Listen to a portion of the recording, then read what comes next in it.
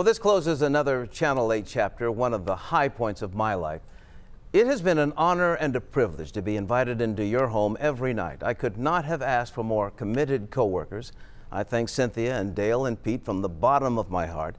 They've already welcomed Chris Lawrence, and none of us could have been handed a greater legacy than the one passed down by some of the people in this room.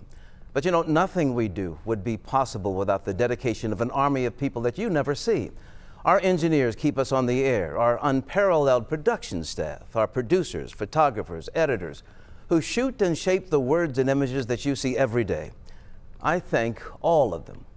But I want to end with the one person who has been my rock through all of this, my wife, Nora. No one who does this works these hours, can do it without the help of a supportive spouse, and I have been so blessed. Speaking of blessings, I leave you tonight with an old one. May the Lord bless and keep you.